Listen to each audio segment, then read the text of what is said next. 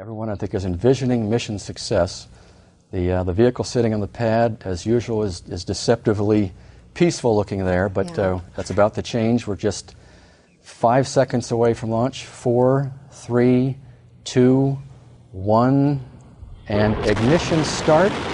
We have liftoff of an ILS Proton rocket from the Baikonur Cosmodrome in Kazakhstan with the Telstar 14R satellite for Telesat on board.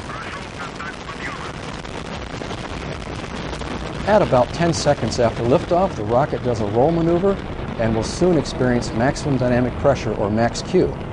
Max Q is the maximum aerodynamic load on the vehicle. It corresponds to about Mach 1.6 and occurs at 1 minute, 2 seconds after liftoff. A great sight as usual. We're now 38 seconds into the mission.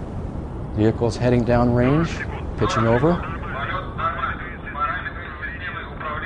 To clear skies, we are hopeful to get a good shot, good visual on the first, second stage separation.